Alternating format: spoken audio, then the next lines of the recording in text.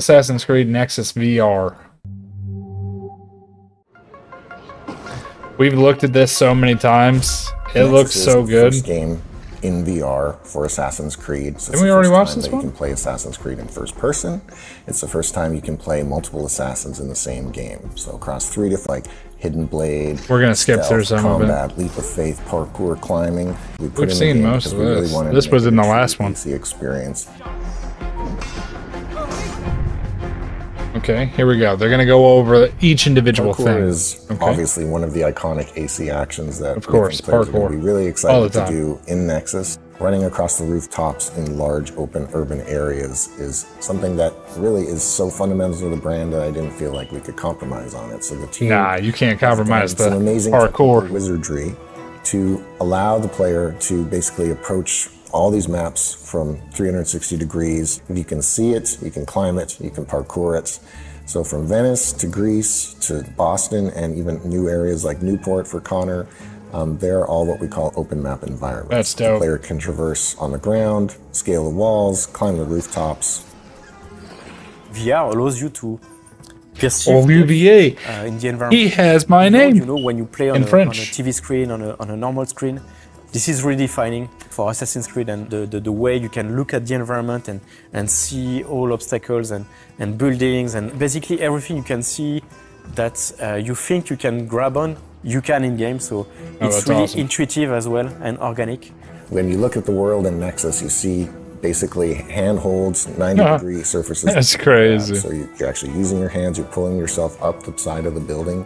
There's flinging, so you can actually throw yourself up, sideways, even backwards, like across a street, which is really cool to do. Yeah, you hold on with one hand and you look over. Where you're landing and you keep going. Then there's feet to grab jumps, so you jump, you have to grab, mantle, and keep going. Or there's, you know, these swing bars. You're sprinting, you're parkouring, you jump, you grab the swing bar, you do this gesture, you know, just like you would in real life, which is what VR is all about, right? Trying to simulate the actual experience. That's true. And then you keep going in that flow.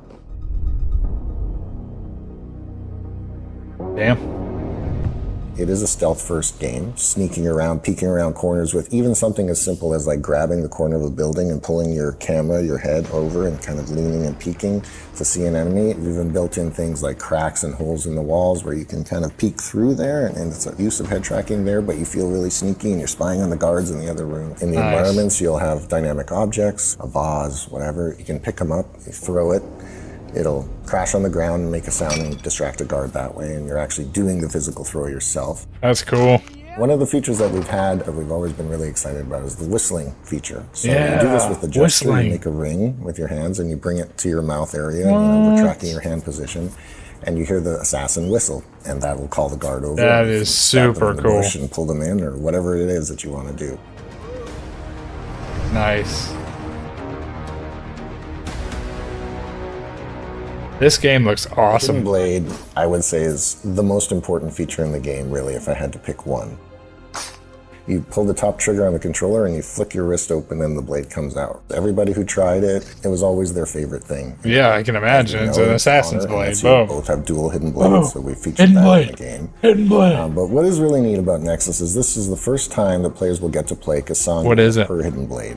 I can't see it. She has just the one blade because we want to, you know, be true to the story, true to the canon, true to the character. Nice. But there's obviously combat, and you can try and fight your way out of situations. It's really motion control, so you slash your sword, you move yourself forward and back, and you can dodge a bit on the side. It's really blocking, attacking, and what we call opportunity windows. So when you block, an enemy will come and swing their weapon at you, and you need to physically put your sword or tomahawk in the way of it and block just like you would imagine it happening in real life. Then you'll stagger them and create this opportunity window that you can then follow up with strikes and do more damage. We want to create this sense of fighting like a master assassin. Like Dark Souls. It's going to take time to learn it because you're actually doing your physical gestures and, you know, having to time things. They all have a primary weapon. Connor has the tomahawk, Ezio and Cassandra making sure you can dodge. They all have some kind of ranged weapon. Connor and Cassandra both have bows. Oh, you got a bow. And a crossbow. Nice. They all have throwing knives and smoke bombs. So you feel familiar and comfortable playing these assassins with the sort of core weapon set that they have, but there's also some nice specialization of who they are. So once you've learned the basics of combat as well as the advanced combat moves, you can put this all together and dude, this is awesome. Enemies Master Assassin style. So for example, you come in from a rooftop, you air assassinate the first enemy, take a knife to finish the second one, pull out your bow, take down the third one, and then draw your sword or tomahawk and engage the last one in combat and finish with a hidden blade lunge.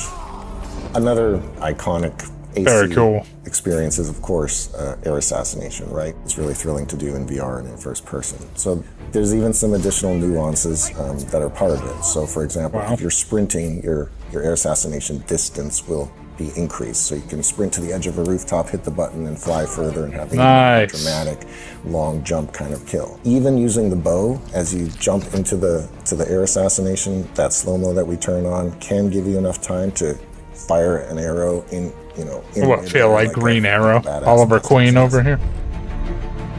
Comfort features, all right. So comfort for VR is really essential. It's key because we don't want them to feel any nausea. That was a priority from the start. Luckily, I've been working on this subject for quite many years. There is lots of options to make full locomotion in the world comfortable. There is vignetic system, there is a tunnel vision. It's quite effective to make the game comfortable. We also have a teleport locomotion feature which allows to remove completely locomotion through the space if you need or if you want.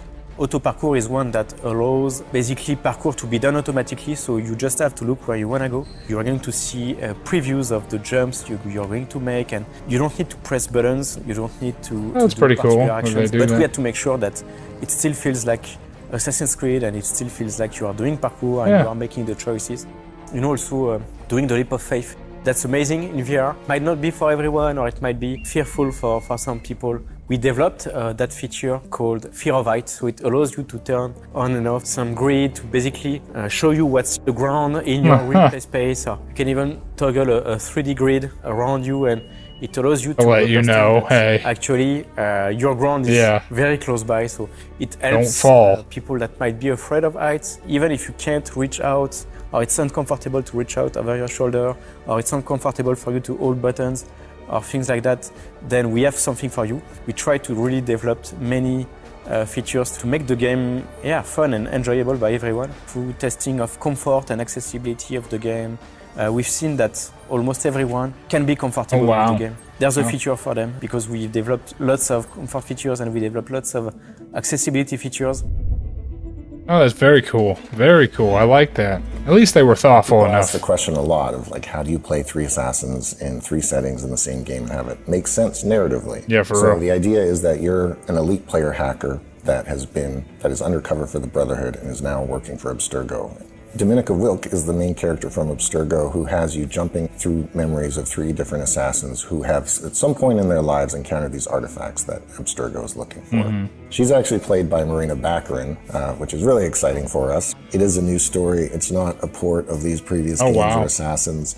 But at the end of the day, the biggest, most fundamental pillar of the game that we want to deliver to fans is becoming a master assassin, right? Physically stepping into the shoes of these characters and performing all those actions you watch your avatar do over the years, physically doing it yourself. And that is the real fantasy. Dude, VR's the freaking future, man. Being a master assassin yourself. Coming November 16th. Next month. Damn. Assassin's Creed Nexus in VR. Hopefully you guys are there. It looks amazing.